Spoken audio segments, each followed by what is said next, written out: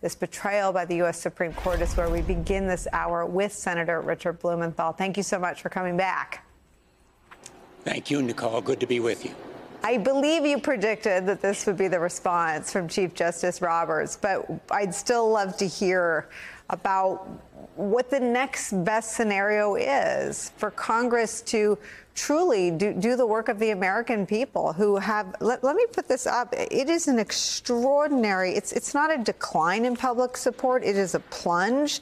In the year 2000, 75% of Americans, according to Gallup, had a great deal or fair amount of trust in the Supreme Court. By 2010, it's down to 66. 2020, it's down to 67. In 2022, 47%.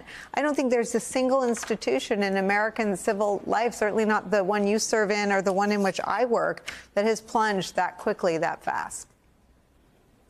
That is a very, very important point, Nicole, because the Supreme Court depends for its authority and power on the trust and credibility of the American people.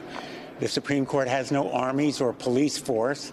It's supposed to be the least dangerous branch, as it has been characterized, because it has no physical force. And the only reason people follow the Supreme Court is a belief in its integrity. Now, I will grant the Supreme Court must be independent, but being independent doesn't mean that the highest court in the land is above the law. And that is why now a proper investigation is necessary. The Chief Justice, in effect, has very regrettably, even reprehensibly, dodged responsibility here. It will be a stain on his personal legacy. But institutionally, there has to be an investigation by the Judicial Conference, which he heads, or the Justice Department, probably both. But in the ongoing absence of action, Congress must act to uncover all the facts. And what's most regrettable here is that Justice Thomas has created the appearance that the Supreme Court is for hire and open to the highest bidder. In his case, Harlan Crow, who had leadership roles in organizations with cases before the Supreme Court. That kind of appearance of impropriety cannot be allowed to stand and stain the court. Will the committee consider inviting Justice Sotomayor, who rather famously spoke about the stench on the court because of conservative legislative bodies legislating because of who had been appointed to it? I mean, would you consider inviting the liberal justices who may be more interested in being part of this conversation about ethics? We should consider inviting other justices, but also subpoenaing other witnesses as well as documents. As a last resort, if there's no action by other branches of government with appropriate responsibility, either the judges themselves or the Justice Department, the Judiciary Committee should consider subpoenas for the justices who may be concerned. But, you know, the House Judiciary Committee is also a place where responsibility lies, because I think there's a need to consider impeachment here. I'm very clear-eyed. I have no illusions about the House Judiciary Committee chaired by Republicans beginning an impeachment proceeding against Justice Thomas. But I think Congress as a whole has a responsibility here. Are you aware of any conversations that have gone on between the Senate Judiciary and the House Judiciary over just the idea of any oversight, or is that not happening because of the Republican leadership in the House?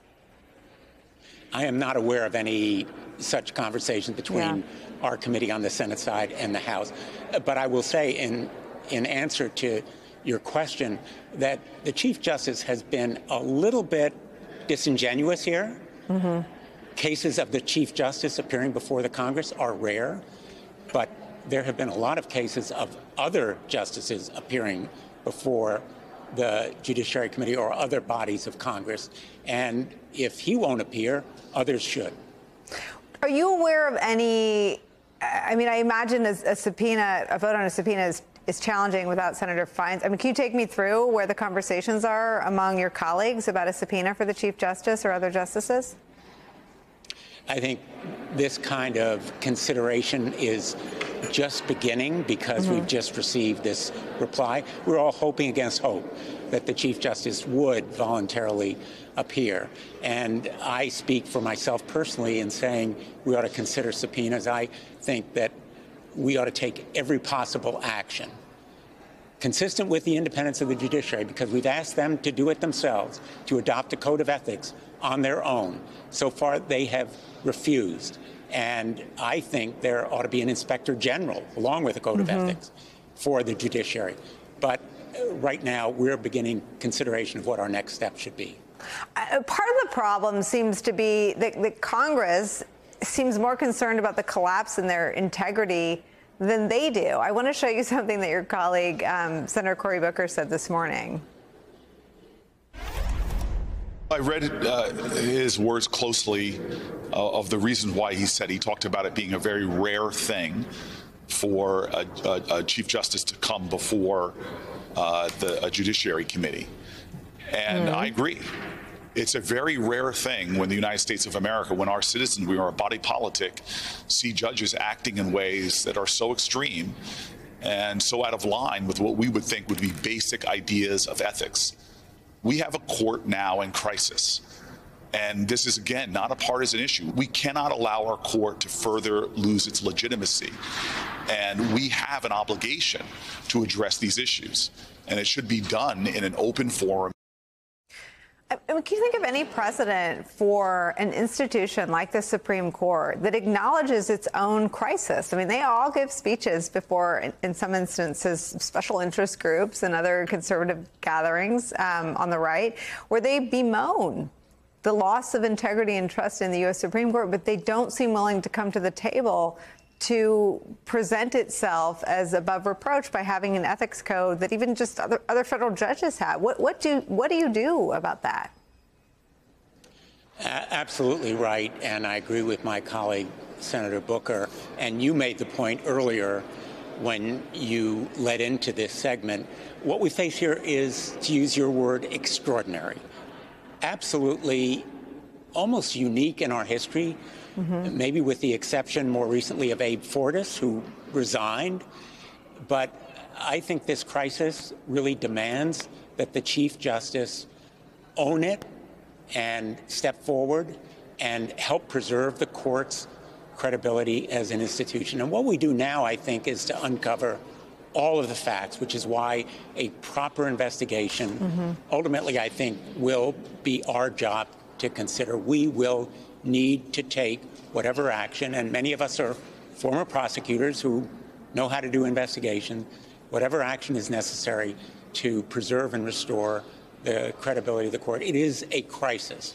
It is the equivalent of judicial malpractice for Chief Justice Roberts to refuse to come before our committee and answer questions. It is another example of the Supreme Court saying, in effect, we don't have to answer to anyone. That's not the Constitution of the United States. If you can't get the justices, will you subpoena Mr. Crow and others who have been the topic of investigative journalism about their ties to the justices?